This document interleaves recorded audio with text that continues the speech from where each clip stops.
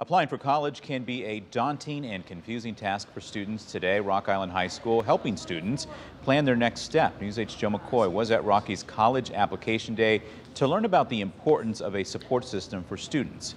It's first tonight at 6.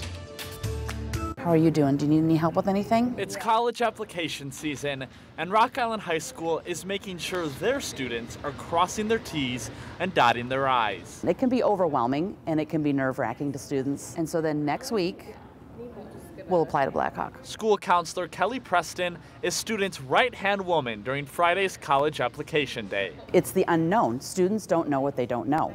And so we're here just to help them navigate that process and answer questions that come up along the way. Go down here, scroll to the bottom. I've been stressing about this for the past year, so just having time to just get it done right here with someone who I know personally and just to get it all out of the way, it's such a relief. It's awesome. Senior Leo Copland plans to study theater at Augustana College. I have a lot of friends that have gone there and they're like, dude, you gotta go, the professors are great. And so I'm really excited to go. Once that account is created, then it takes you to the application. We love this time of year.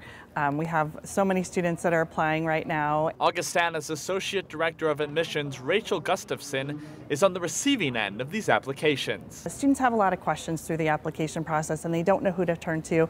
They don't know that there are advocates for them at the colleges. They don't know that their counselors are available. So this was their opportunity to have some dedicated time to work with individuals to really get those applications done. Okay, don't you feel accomplished? Yeah, it was scary. It's not scary, no. It certainly can feel scary, but support is there for students to guide them along the way. In Rock Island, Joe McCoy, WQAD News 8. And Rock Island High School is hosting a FAFSA completion night in January to help students and parents navigate financial aid processes.